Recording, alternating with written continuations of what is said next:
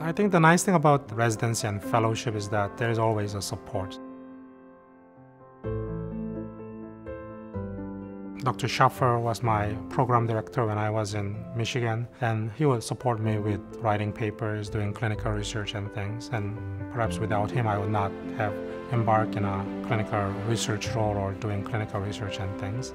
Of course, talking to cancer patients is not easy, but in 2023, we have so many treatment options for both pancreatic cancer, colon cancer, and gastric cancer. We also try to get focus on more of their quality of life issues, and there are palliative care physicians in St. Elizabeth that helps out with those goals as well. My goal is to change the natural history of cancer so that they can live longer, but then we also have a team that focuses on symptom control and palliating their cancer symptoms.